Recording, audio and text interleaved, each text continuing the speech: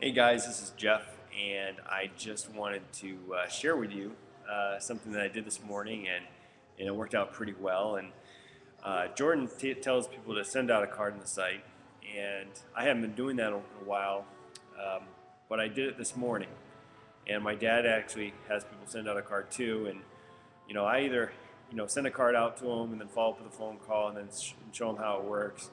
But this time I actually sat with this guy I met at a mixer, and I showed him the first video and I showed him the second video, and I said, well, I'd like to show you how it works. And we clicked on send a free card, sent out a card to his wife, and thought it was really cool. And he started different applications on how he may use it. He said, just as a customer right now, and we clicked join now. So, it just depends on how you feel that you want to present the program to people. So, make it easy on them, make it easy on yourself. And I asked him if he wanted to become a customer, and he said, yeah.